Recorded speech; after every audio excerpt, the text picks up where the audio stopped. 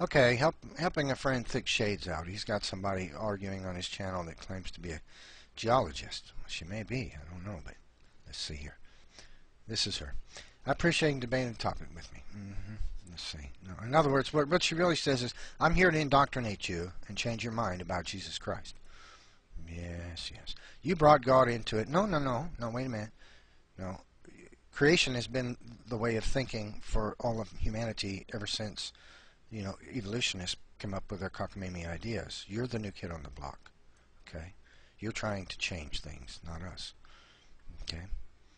Evaporites. Okay, what she's talking about here is mineral pools that are created over time by water splashing over a natural dam or a dike or something, or from the sea, and evaporates and then leaves its minerals behind, and then a splash of more water, and then when evaporates and leaves minerals, and a little more water and evaporates and leaves its minerals, and then we have this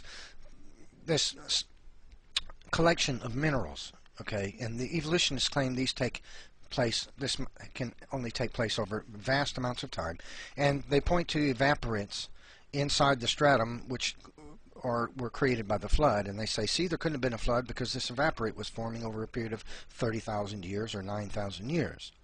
Okay, Natalie, I want you to understand something.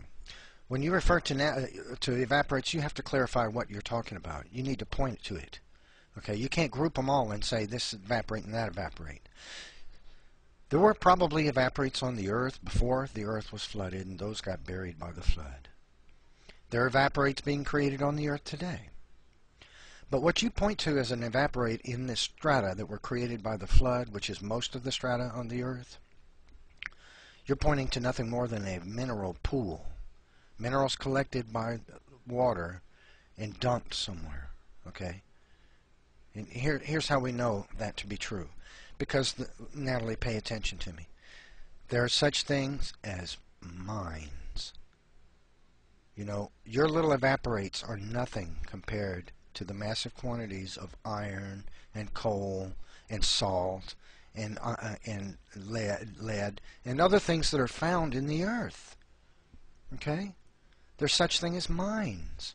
So when you point to some calcium deposit somewhere and you say, look, an evaporate.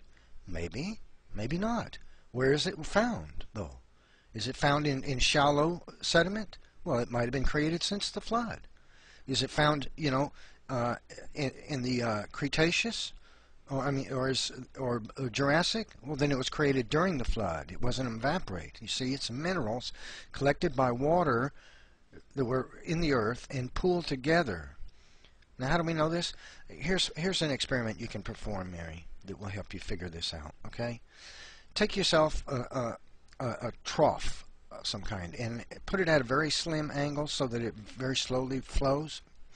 And then get yourself an eyedropper and put some food coloring in it. And as that water slowly flows down that trough, put yourself a drop of blue or red or green food coloring in that water and watch as it flows along. It doesn't instantly disperse and spread out. It stays pretty much close together as it goes down that trough, and it becomes elongated, right? Okay? So what you're talking about is minerals that were pooled by water and deposited somewhere, buried, and then more sediment was buried on top of them, and more and more. Okay? I want to point out one more thing to you real quick. When God created the earth, He made the land rise up out of the seas, okay? Or the seas abated, either way. The waters abated from the continents and created Precambrian strata. Most of the strata on the earth were created by the flood. The topmost layers, strata that we find in some places, were created after the flood, and some Precambrian strata were created before the flood. The vast majority were created during the flood. Now, if you point to an evaporate in deep sediment all the way down below the Cambrian, you might be pointing to something that was created after the waters abated from the earth and before the flood.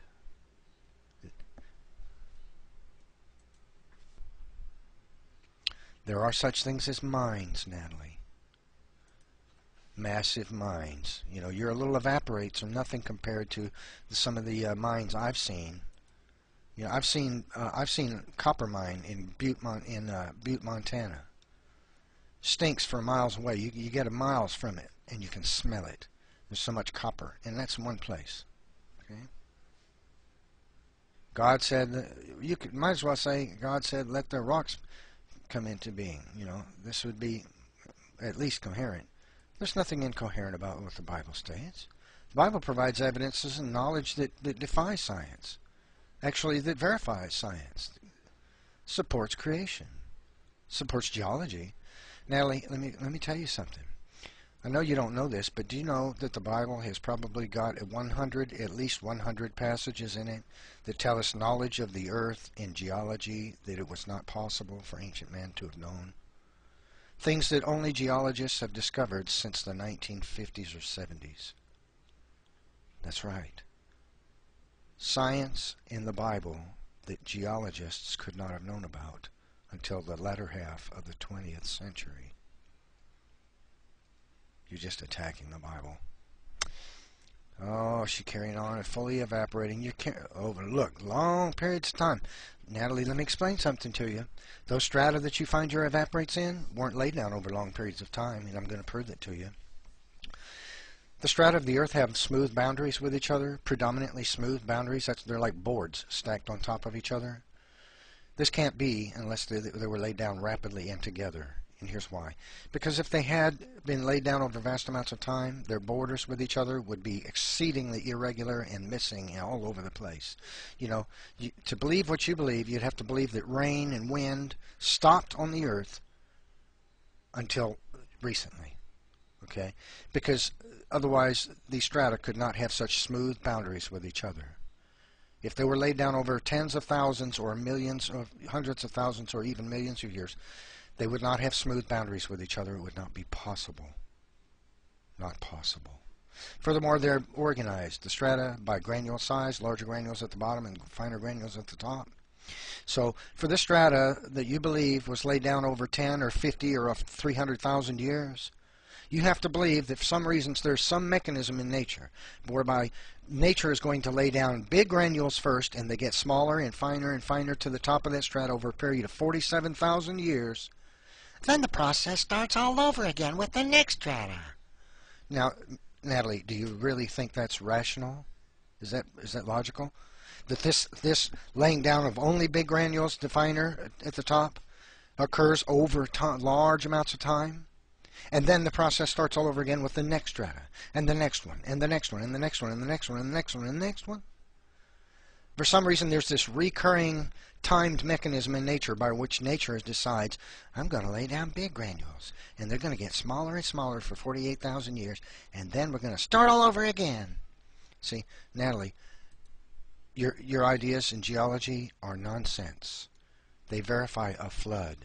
The earth screams flood. By the way, the Cretaceous layer is globally universal, which could not be if there hadn't been a global flood. Landslides can dissolve evaporates, blah, blah, blah. You know, Natalie, Natalie, I call you. It's Natalie or whatever. You know, no number of local floods could create the strata of the earth. Do you know that? Local floods would have to move material from one place and lay it down on another, but the earth is covered with an average of over 1/2 mile of sedimentary material. That means the entire earth has been washed into sediment to such a depth. Local floods cannot do that. Not a trillion local floods could do that. In all of your imagined evolutionist time, it is not but a tiniest fraction of enough time for something like that to happen, even if it were possible. You would need 15,000 million times the age of the earth or something ridiculous like that for the earth to be washed into sediment to such depth by local floods. It can't happen. Do you believe in God? You think He caused a world flood? We know it. The strata are organized by granule size, laid down, they have smooth boundaries. It's not possible for that to happen over a vast amount of time. She just carries on and on about these evaporites. That's my ideas. Mainstream geology. Oh, now you know what I hear? I hear that school teacher in Peanuts.